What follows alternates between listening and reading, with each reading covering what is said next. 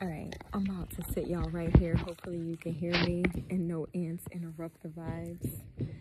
We have some people working in the house today, so I'm trying to still be in the vibe, but I wanted to come to you with a couple of things that I am extremely passionate about because I work really well with fire, and a lot of people are always asking me to speak more, record more, more. So I'm just actively attempting to talk a little bit more, but trying to find a space that allows me to speak as freely as I want to, because we already know how that works. You got Big Brother over my shoulder like, ma'am, you got one strike left. So instead of being silenced, I'm just gonna simply find a new platform. But on with it we go. So today's topic is surrounded by candles and candle magic, and I'm a really big advocate for that. I'm not going to go too much into detail. This is strictly about the soot and what it looks like when some candles burn. Now I have 3 candles here. They're 3 different colors. We have red, green, and black. I had burned them when I first came here to the South, usually just because I've been on some travels and sometimes different energies may come along with me. And as you can see, each candle burns differently. Now, people who are looking at this candle and know what these things mean already know the vibes. So I'm just going to give you my personal interpretation of what these candles, these are like vigil candles. You'll often see them. I'm getting attacked by the south bugs. These like on grave sites, rest in peace sites, you know, different things of that nature. So as you can see here, each candle has a different type of burn.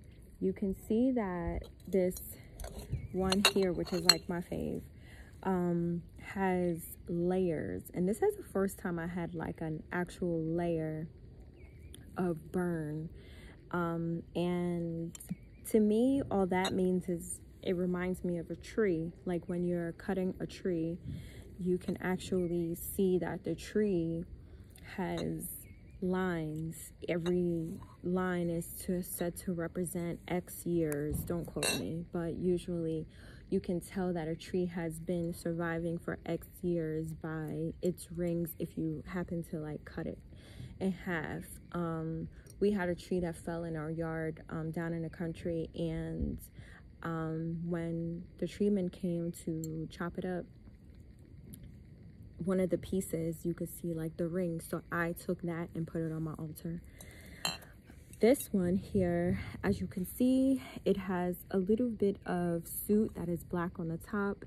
Most people know this is like usually like a love candle. Red is love. I equate it to self-love, and all of that good jazzy.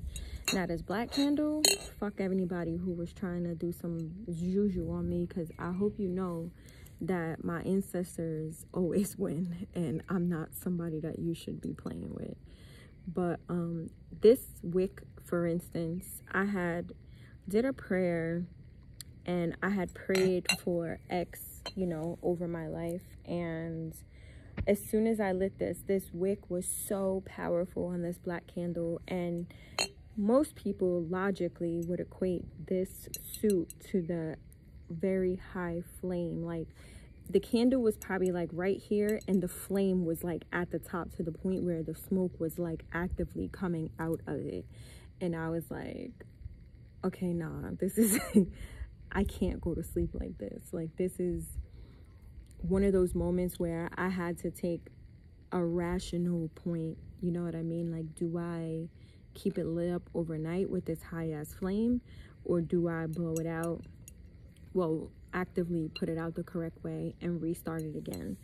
So as you can see, this candle here, when it has a dark top like this, when they call it soot, S-O-O-T, when it's dark like this all around, you have to really think about what that could mean. So immediately it means that the spell, it was working, but there was some really powerful forces behind this energy, because of the simple fact that I may have had some black magic done to me, unbeknownst to me, in the past X months, because I haven't been able to actively be in front of, like, or provide myself with this type of protection. So my ancestors obviously had some serious fucking work. That's damn near half the candle, you know, where they had to put some mega force into fighting whatever it is that came up against me. And obviously we won, because you could see the bottom. Wow, there were some challenges, but this thing was won, you know what I mean? And you can see the layers of the burning. So what this also means, which is reminiscent to this candle, you could see that there are like layers, like a tree. So this one specifically, because it was pretty good, the soot being, like the wax being still kind of on the bottom, lets me know that there may be some type of challenge, but I'll also receive the blessings that I had put out within X years, X days, X months, X weeks. Who knows? That's the luxury of being in this industry. You really don't. It's just an energy that you put out to the universe, and you pray that it comes back to you. So these are like lines of a tree. You just add them up, and usually that's how many, you know, weeks, months, days that blessing will come out. But as you can see, this one burned relatively clean, so that means that this would be a success. This would happen automatically, or pretty effectively, you know, with limited distractions or issues or blah blah blah blah blah. Now this one here, we could see at the top, it does carry some like black soot at the top. It's not much. It burned really well. At the bottom though, it may mean that what I was hoping for or intended may come, may not come, because there's still so much of the wax here at the front, although it burned all the way through. Does that make sense? You could see that. And at first there was some objection because there is some black here, but it's very light. It's very sparingly. It's not like somebody was intentionally trying to block this love spell. Usually I'll do love spells for myself when I'm trying to embark on like self-love journey. I'm really not that person to like, oh my god, I want this man, so let me create a love spell. No, I don't even cater to that. Even when I was in a relationship, when I'm not in a I don't cater to that.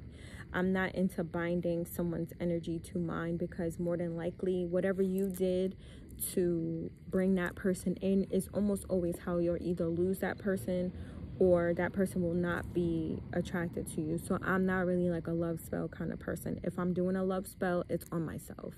So right now, I recently just transitioned into a new phase of my life, and I'm in year 9, month 10 of being an entrepreneur. My first book was released in 2013, and I started my LLC that February of 2013.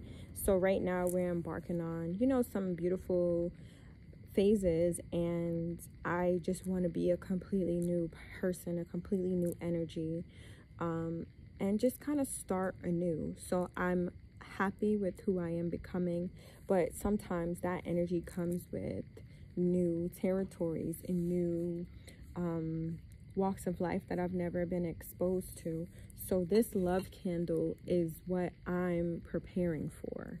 Basically, be able to ascend to 5D, because 5D is all about love. 5D is about nothing else but love.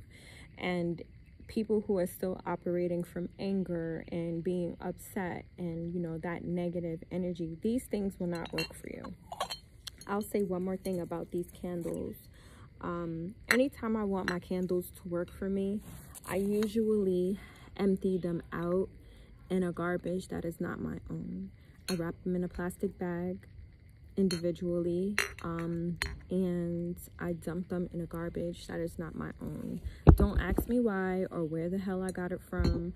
I just know that if I'm living under said roof that I'm also conducting the magic under, I don't believe that it would work because it's in my own trash. It's just like regular trash, you know what I mean? And that's not what I'm trying to do. So I've dumped out things at Starbucks. You know, in the morning I've dumped out things at the dumpsters at work because I know they're coming every day. You know, just like I've dumped out the trash that is not my own. I don't dump it in like family members or anything like that because it's still connected. It's literally someplace completely different. And just know that's usually how the blessings take place. So that's really all I have surrounding this. Again, I'm not an expert on this. This is just my keen personal interpretation. This one, I've never had a I've burned tons and tons of candles. I've been burning candles actively since 2018. It's like my jam. I'm not obsessed with it. People do it every single day. I think it's always healthy to have a white candle burning, especially if you're into altar work. Find out what it is that your ancestors were actively really good at, and see how these candles can work for you. Find out what candle you're trying to, or which spell you're trying to manifest, and make sure that that color corresponds with that candle color. So black, you know, sometimes can also be like a road opener, but also something that's for protection, and also another that's meant for getting rid of spells. So like I said, people be trying to work and they don't realize who people are, and that's why, again, I say it's so important to know where you are from so that you know where you are headed, because a lot of people have no idea about what it means to truly be me, but yet they will try to do anything in their power to try to dismiss me. But one thing about spiritual people, and one thing about people who are like me, who don't actively practice other forms of magic, is that if I dare ever try to, you're in for it, my man. So stay away. All right, y'all. Peace out. Check out the website, bu2.com. Peace.